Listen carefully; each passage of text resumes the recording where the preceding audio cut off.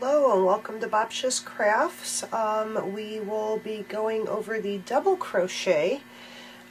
So far I have done the video on the single crochet and then the half double crochet, and that's what they look like from the front and the back. Now we will be doing the double crochet. So I am at the end of the row for the half double crochet that I did in my previous video. And what I am going to do is I am just going to chain 2 because the double crochet tends to be pretty long.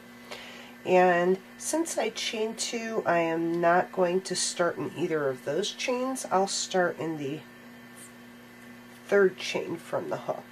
Okay, so we are going to yarn over, insert our hook into the stitch, grab our yarn, bring it through.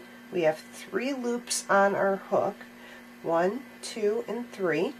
We're going to grab our yarn with the hook, bring it through 2 loops, which leaves us 2 loops on the hook, grab our yarn and bring it through the next 2. Okay, let's try that again. You find your hole, yarn over, insert your hook into the stitch, grab your yarn again, bring it through 2 and bring it through 2. That is your double crochet. Yarn over, insert your hook into the stitch, grab your yarn and bring it through. There should be 3 loops on the hook. Grab your yarn, bring it through 2 and bring it through 2 more. And as you can see, this is the size difference. Our single crochets, there was hardly any room in between. Our half double, there was a little bit more room in between. And our double crochets, we have even more room in between. So that is the double crochet. I will continue to do a couple more of those. You can follow along if you feel like you need a little bit more practice or want to see how that's done. If not, just stop the video here and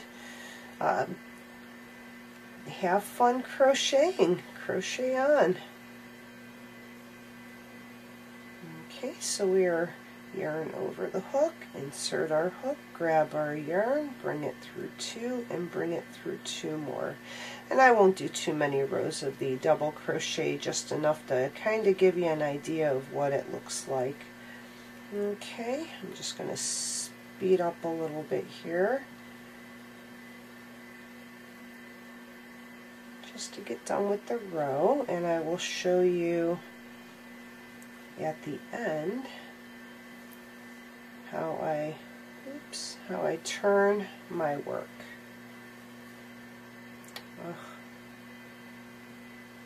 Get some more yarn off of my ball. It's just pulling too hard. Okay.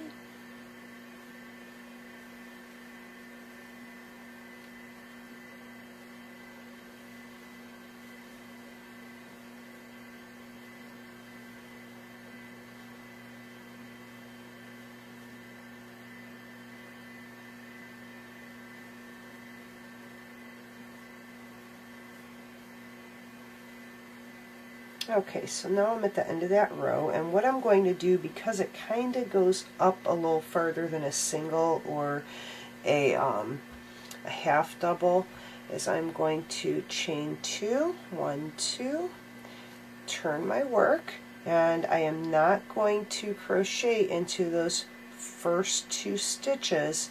I am going to go into the 3rd stitch, which comes up from my work.